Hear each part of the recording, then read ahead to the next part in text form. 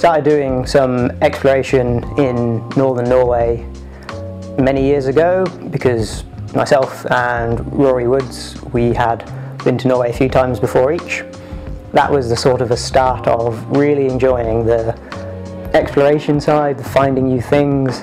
That exploring and finding new places is a love that he gained from his family, from his friends, from grandparents, from people like Chris Wheeler and Fred Wanderer coming back and showing pictures of the travels they'd done to places like Norway and Chile.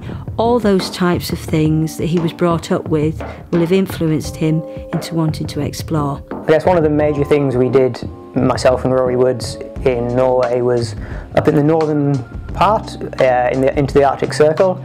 The community up there is very small, so a lot of the things we did was all being shared around. Everybody sort of gets very excited when people go and explore some new things, so it's a very nice place to go and try and find new rivers, and even the ones that have been paddled before have probably only been paddled once.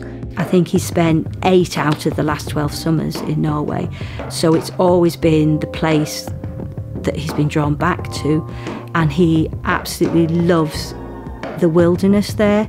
You can't just look at Google Earth and go, oh look, there's a nice bouncy bit there, which he does, but to get to that little bouncy bit right up in the north of Norway on a map and go and paddle it, you've got to put so much planning. You've got to plan your food, you've got to plan how you're going to get there, you've got to plan for what happens if everything goes wrong, and often all people ever see is a 2-minute little YouTube video.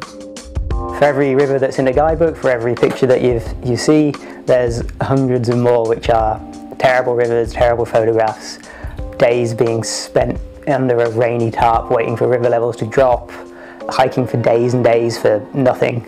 It's very nice that people are seeing what we've done and taking the information that we've made and going and exploring themselves.